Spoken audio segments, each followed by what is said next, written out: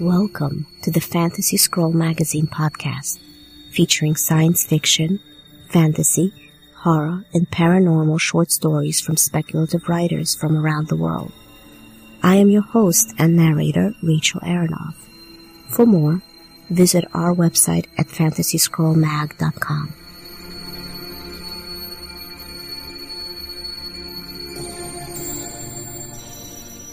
This is episode 10. Jenny is Killing Turtles Again, by Alexander Danner, published in Fantasy Scroll Magazine, issue number 6, in April of 2015. The text of this story is copyright 2015 by Alexander Danner. This audio recording is distributed under a Creative Commons Attribution, non-commercial, non-derivatives work. You may copy and distribute this audio recording so long as you maintain the author attribution, but you may not sell it, alter it, or transcribe it.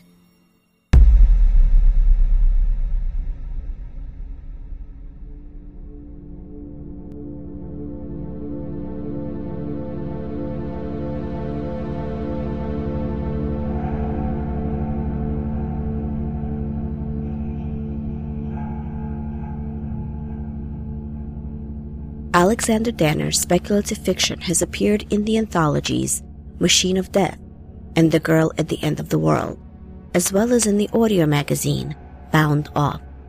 His comics writing has appeared most recently in the anthology Colonial Comics, New England 1620 through 1750. He co-authored the textbook Comics, A Global History, 1968 to the present.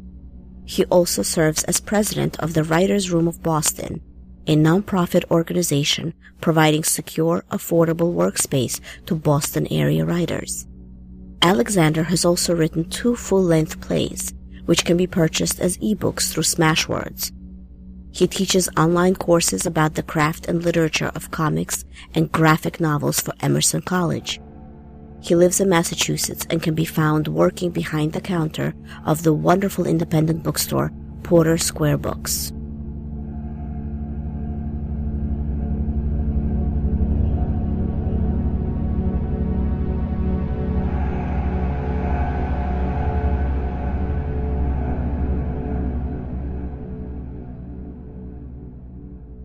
And now, today's featured story, Jenny is Killing Turtles Again, by Alexander Danner. She's got her system down.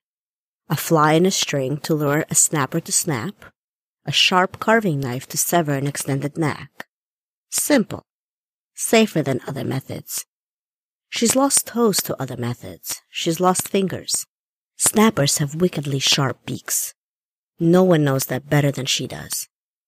There are safer ways, of course. A heavy enough rock lobbed from a distance can shatter a carapace, shatter a spine. You don't have to get close enough to lose digits, but that way is cruel. Jenny doesn't like cruelty. She doesn't like killing turtles either, but it has to be done. There are 2 turtles today, which is the right number of turtles. They're near the pond, behind the house where Jenny lives with her grandmother, where Jenny's parents used to live. It is a place where turtles rarely go anymore, a place the turtles have learned to avoid. The coincidence of finding them here heartens Jenny. It is as if they have been guided here by something inside them, guided to Jenny's fly in a string, to Jenny's knife. She kills them easily. 2 quick swipes are all she needs, 1 for each turtle. She's good at killing turtles now.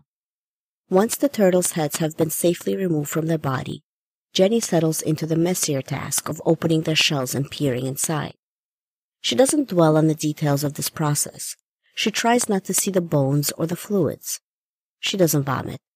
She hasn't vomited in a long time, but she could. She still could if she allowed herself to look too closely. Only one fact bears significance. Once the turtles have been laid open, their shells pried apart to reveal all they contain, it is clear that there are no ghosts trapped inside. Jenny curses, then reprimands herself for the slip in her language. Jenny doesn't talk like that. She's a good girl. But she'd been so sure. She's used to disappointment, used to the empty shells. But these 2 had seemed so perfect, So precisely right. But no, she'll still be killing turtles tomorrow. For today, all she has to show for her efforts is another pot of turtle meat. Her grandmother will be pleased at least. Gran loves turtle meat. With her armload of turtle carcass, Jenny pads back to the house. She steps her bare feet into the basin of water beside the door, rinsing the blood from between her toes. She leaves the meat in a strainer over the sink where her grandmother will clean and carve it. Later, she'll clean the shells and bones herself. She can sell them to a man who turns them into genuine replica native art, which he in turn sells to tourists and curiosity collectors.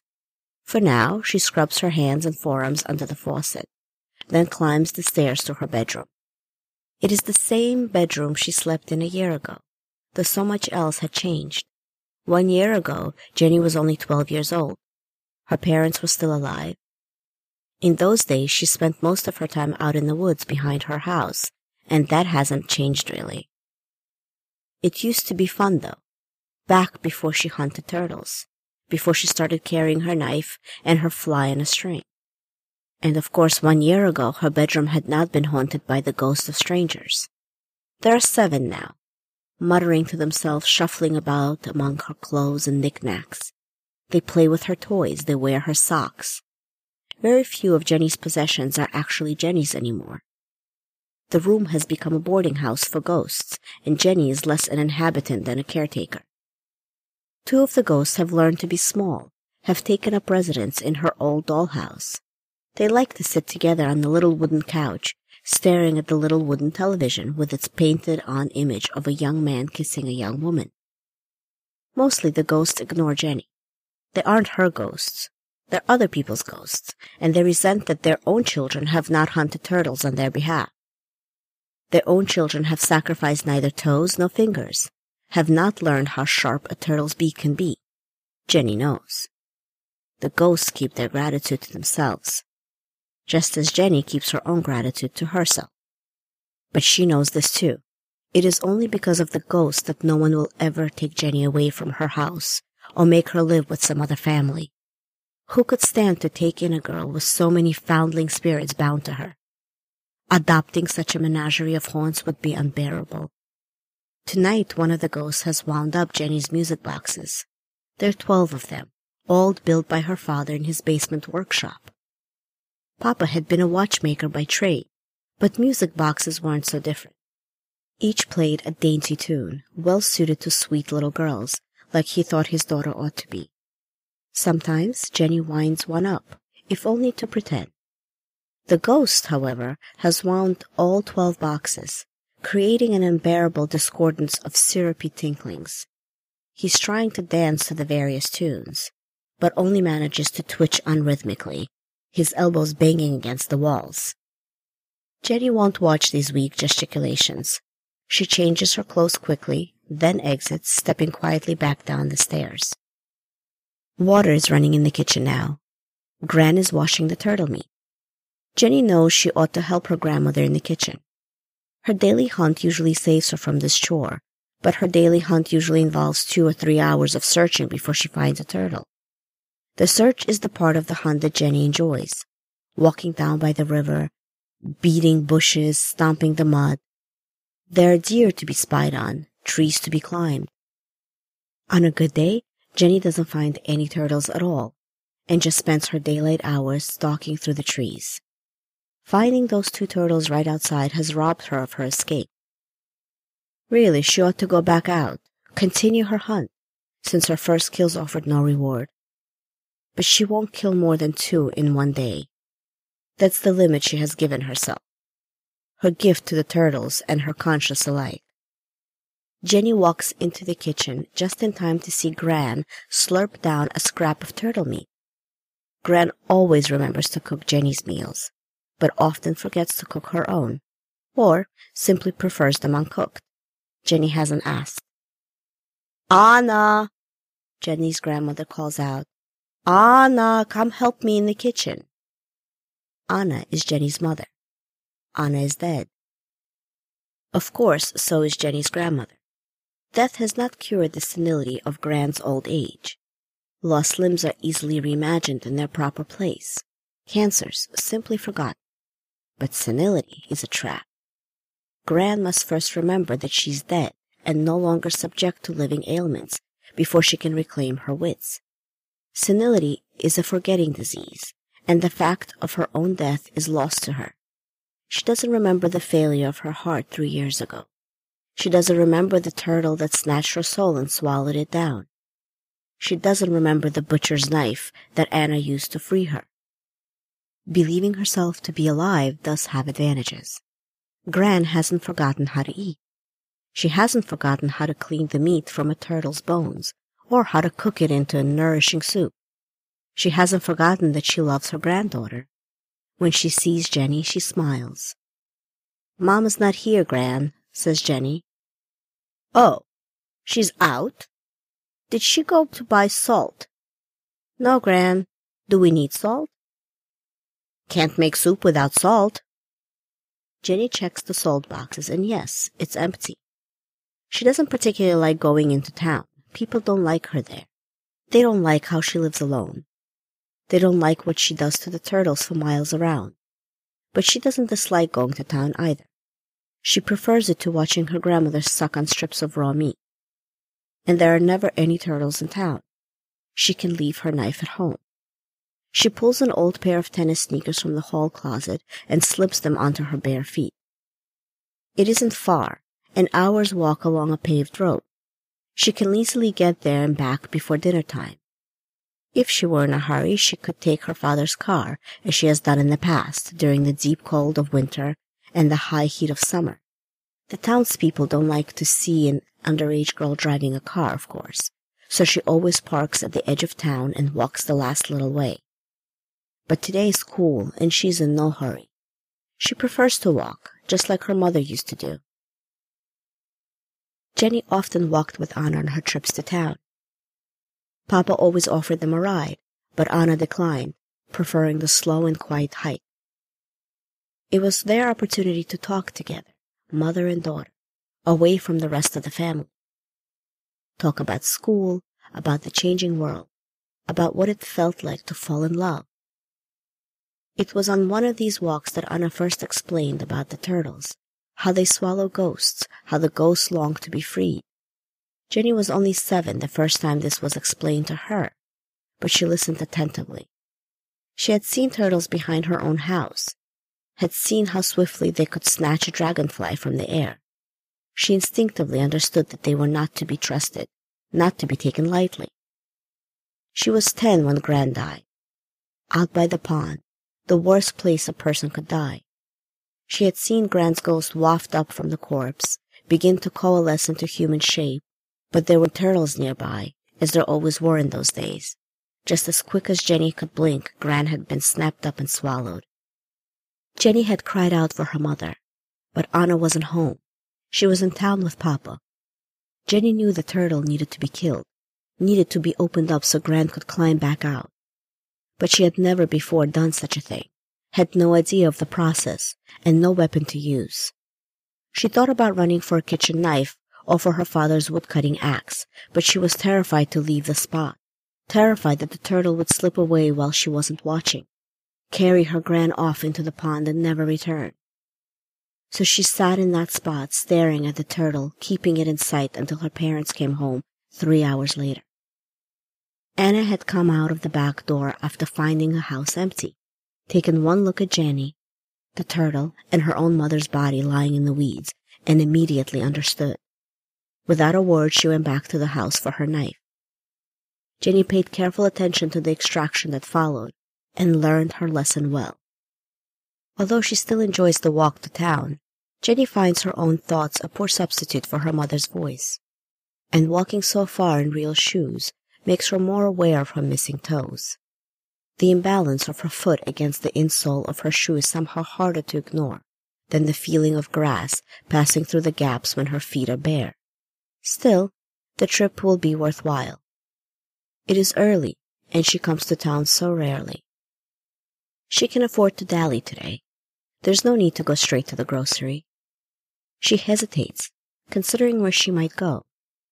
She sees the pet store, but she's no longer permitted through that door. The shop owner doesn't believe in ghosts. and so he despises Jenny, believes she should not be permitted near animals of any sort. She misses them, misses the company of creatures she isn't obliged to kill, but that's not something she can explain to the shopkeeper.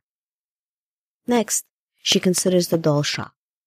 Jenny has already lost interest in dolls herself, but thinking of the tiny ghost in her room, she decides to pay the store a visit. She has bought them gifts in the past, and they enjoyed them, even if they haven't acknowledged Jenny herself. Instead, they pretend that they have just returned from shopping, pretend that they have selected their own furnishing. They debate whether the upholstery matches the carpeting, whether they ought to have purchased service for 12 instead of 8, whether they gave the delivery man an appropriate tip. The shop is small, the shelves densely packed with everything a young girl could want in hand-carved miniature home goods, from basic tables and chairs to kitchen appliances to linens to lights and electronics. There's a tiny working radio, but it is so expensive. She considers a tiny bassinet, but rejects it quickly. She does not want to encourage the little ghosts to pretend they have a child. It would upset Jenny to watch such a thing. She rejects blenders, brooms, and lawnmowers. She will not trick them into pointless labor. When she sees a plump armchair with a lever to make it recline, she is reminded of Pop, of his evening relaxation with his feet up and a book in hand. Jenny takes the chair from the shelf, hoping the little man will enjoy it as much as her father had enjoyed his own.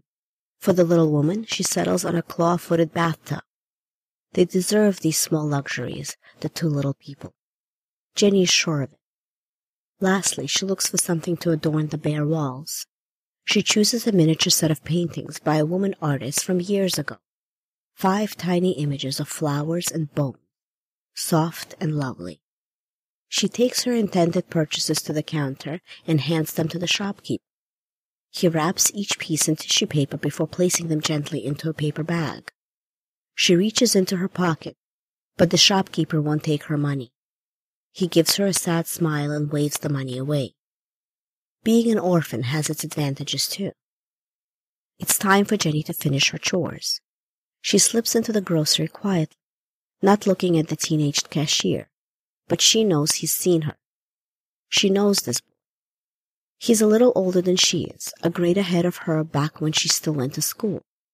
They used to be friends, she and he, 1 year ago, before he was old enough to have a job, before she was old enough to live alone. They used to eat their lunches together at school. They used to sneak into the movie theater to watch the R-rated movies when their parents thought they were safely asleep in their own houses. They used to kiss each other in the dark and giggle beneath the flickering projector, 1 year ago. She used to borrow his bicycle when they had plans, so she wouldn't be gone from her house longer than necessary, and so she wouldn't be walking alone on an unlit and isolated road. She would take it home after school and hide it in the woods by her house, where it waited for her till night. As she slipped out her window and down the tree, she'd anticipate the coming ride as much as the forbidden movie, the illicit kisses. She loved whizzing along with no one to know where she was or what she was doing, pedaling with all her might, carefully swerving around the nocturnal creatures whose eyes flashed light from her single headlamp back to her. She has no bike now. Her parents never bought her one, and it's an extravagance she can't afford. She has electricity to pay for, oil and gasoline for the car, and groceries, of course. She quickly selects the items she needs without lingering over them. A pound of salt goes into her cart, a box of English tea, some carrots and potatoes and beets. Jenny loves the solidity of roots, would make her whole meal of them if Gran would let her. A bottle of cider vinegar and 2 of cooking oil. Lastly, a bar of chocolate for herself and a small package of crystallized ginger for Gran. She doesn't usually purchase treats, but today she feels indulgent. She has probably purchased too much. Her bags will be heavy on her long walk, but she doesn't mind. Her arms are strong. Jenny brings her items to the register, where the boy she used to kiss silently takes her money. She hands the bills to him with her left hand, the one missing 2 knuckles of the ring finger and 1 of the pinky, but he doesn't seem to notice, doesn't indulge her with recoil or gasp, even though she holds her hand out longer than necessary, willing his eyes to leave hers and find instead her bitten hand. He opens his mouth and almost says her name, but then doesn't, and Jenny is glad. She has nothing to say to him. She cannot be his friend anymore. It crosses her mind to go to his house to steal his bike, to make it hers. She won't do that, of course. It's only a hatchling of a thought, and she crushes it down even as it's just emerging. She leaves the store without looking back to see if the boy is watching her go. She won't allow herself to know. She carries her packages all the way back home again without once stopping to rest. When Jenny arrives, Gran is out in the garden, tending the tomatoes, turning soil, pulling weeds. Jenny slips quietly into the house. The turtle meat has been moved to the icebox to keep until Gran is ready to cook it. A pot of water sits on the stovetop, waiting to be turned into soup. Jenny puts away the groceries, refills the salt box, stashes the sweets in the pantry to save for after dinner. Then she heads back up to her bedroom with the gifts she's bought for the inhabitants of her dollhouse. The room is quieter now, the music boxes having wound down, the dancing ghost now hiding in Jenny's closet, sitting on the floor trying on all of Jenny's shoes, one after the other. He pays no attention to proper pairing. On his left foot he's wearing a scuffled Mary Jane that hasn't fit Jenny in years. He's in the process of removing a brown leather sandal from his right, in favor of a paisley rain boot. He grins, pleased with his selection. The ghost of a young woman lies on the bed, asleep. Jenny's old stuffed rabbit clutched to her chest. She turns over abruptly, disturbed by Jenny's entrance, and her hair falls down over her face, eliciting a loud sniff. She buries her face deeper into the pillow, trying to shut out the waning sunlight. The other three ghosts sit in the corner, muttering to each other. When Jenny enters, they briefly fall silent, look at her suspiciously, then resume their hushed conversation, voices now even lower. They're plotting against her, she knows. She suspects they were powerful men in life, which is why they resent her more than the others. Owing their freedom to a child galls them, but their plots are always frivolous. They have plotted to hide Jenny's bar of soap, to spread strawberry jam on the insoles of her slippers. Jenny ignores them, turning her attentions to the dollhouse, already beginning to remove her new accessories from the bag, as she glances from room to room, seeking out her diminutive tenants. She finds them in the master bedroom. The two little ghosts are having sex, making love. There's no shyness in them. They lie atop the covers, fully exposed, oblivious to the missing front wall of their home. Jenny is mesmerized, can't help but watch them. The woman lies on her back, knees raised, eyes closed. There is a brief flurry of motion, and suddenly the woman is atop the man, arching her back, grinning and shaking.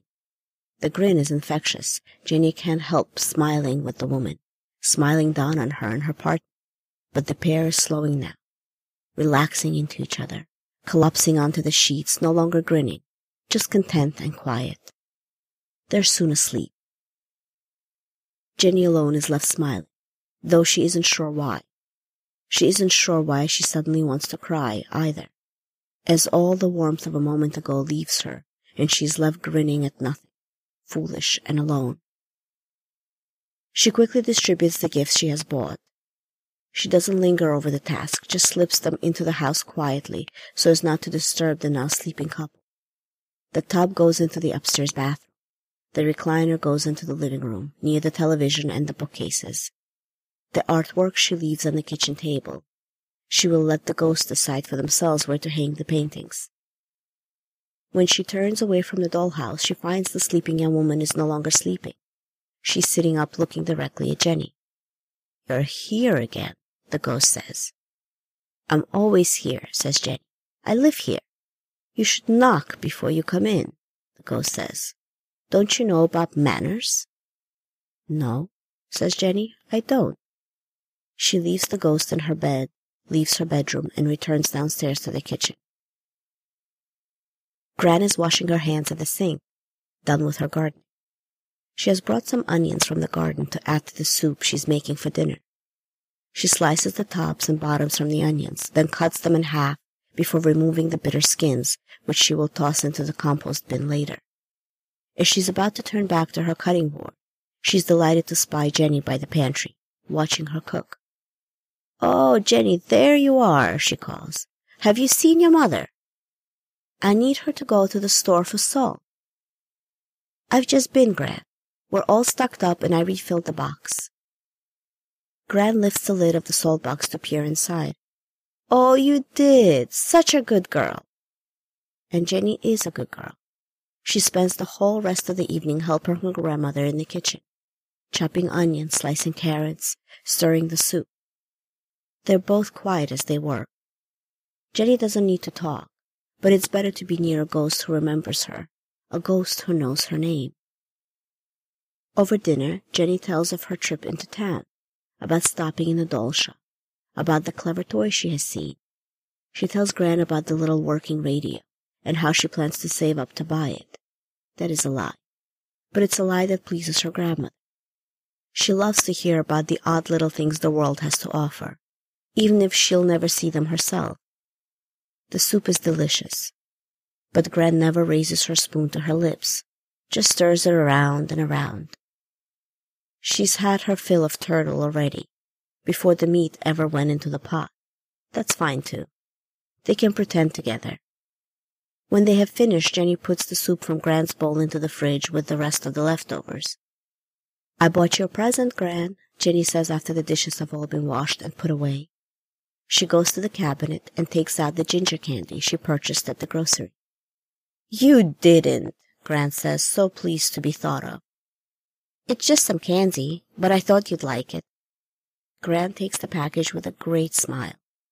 "Oh, ginger," she says, "that's my favorite. How did you know?" "I've always known, Gran. I just haven't seen any in a long time." Gran opens the package carefully, prying the cellophane ring from the container's rim. The lid pops off easily, and she removes a small piece and places it on her tongue. She closes her eyes and savors the sharp, sweet bite. "It's been years," she says softly. "The last time I had ginger—" "When was it?" "I think it was your birthday, Gran," Jenny says, thinking back. "No, it wasn't then. It was licorice on my birthday, and brittle toffee the birthday before that. I guess I can't remember. I don't see it very often. It wasn't so long ago, though, I'm certain. It was another day, not my birthday. I was out walking. Oh, it was a beautiful day. I was out back walking, and I went down to the turtle pond. We both did. We took a walk. There was a lovely breeze, and the air smelled so fresh, so we didn't want to be inside. It was so cool down by the pond, and I lay down in the grass." Jenny has erred. She sees that now. "Jenny, why would I do that? Why would I lie down in the grass?" "It was a nice day, Gran. You just wanted to have a nap outside, that's all." "No, that can't be right. It can't be right. I'm an old woman. I can't lie down on the ground. I wouldn't be able to get up again." "But you did, Gran. See, you must have. Here you are." "No, I didn't, did I?" Gran's mind has never been so clear. "I died." Jenny is silent. The package of ginger falls to the table, not from her grandmother's hand, but through it. It passes palm and fingers as if nothing were there at all, spilling the golden candy across the table. "Jenny, you were there. Tell me, did I die that day?" "Yes, Gran." "Where's your mother?" "She's out. She's not home." "Oh, Jenny, I remember. I remember a man. A thief." The bite Gran has already swallowed tumbles out from inside her. It strikes the chair beneath her and bounces to the floor. "I know, Gran." "He killed them." "I know." "Oh, my poor Anna." "I know." and he tried to hurt me before he realized I was already dead. But he didn't hurt you. Thank God you stayed asleep." "I wasn't asleep. You never came out of your room." "I wasn't in my room." "Thank God you're okay." "I wasn't home. I was out. I snuck out after dinner. I went into town to a movie." "But Anna, oh, my Anna." "I snuck out to see a boy. My poor little baby girl. I should have been here to see them die, should have been here to catch the turtles that took them. But instead I was out kissing a boy." "Turtles?" "They were gone by the time I got back. I don't remember turtles. I never saw them, and now I can't find them. I don't know where they went." And now Jenny is crying as if she hasn't done in months. "Jenny, I don't remember any turtles. They were inside. They died in the house. There couldn't have been any turtles. There must have been. There must have been turtles, or else where are they? Where else would they have gone? Why would they leave me here?" "Sometimes they do, Jenny," Gran says. "Sometimes they just do. Not everyone can stay." "They wouldn't just go," says Jenny. But Gran isn't listening now, just crying. They're both crying. It is Gran who stops crying first, not because she has cried herself out, but because she has cried herself to sleep, right there at the table, sitting upright in her chair. Jenny lets her sleep a few moments, long enough to dry her own tears, long enough to settle herself back into the present. Then she sweeps the ginger from the table back into its tub. She cleans the chewed bit from the floor, returns it to the tub as well, then stashes all of it back in the cabinet. She lightly touches her grandmother's shoulder, rousing her. Gran opens her eyes and she smiles at her granddaughter. "Oh, I dozed off at the table again, didn't I? Such a foolish old woman. Why don't you go to bed, Gran? Is your mother home yet?" Jenny doesn't want to answer, but of course she must. "Not yet, Gran. She'll be home late." "I suppose I can't wait up the way I used to. She's a grown woman after all. I shouldn't worry so."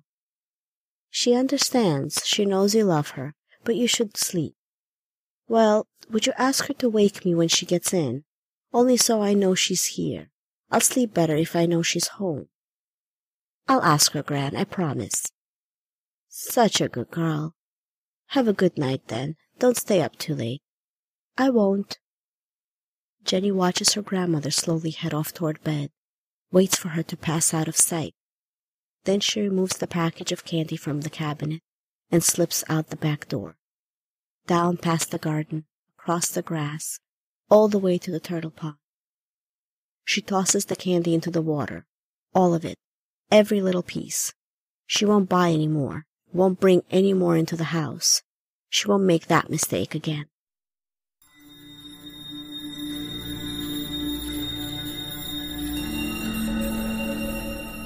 Thank you for listening to Jenny is Killing Turtles Again by Alexander Danner, read by your host and narrator, Rachel Aronov. I hope you enjoyed it. For more science fiction and fantasy stories, interviews, and reviews, visit fantasyscrollmag.com.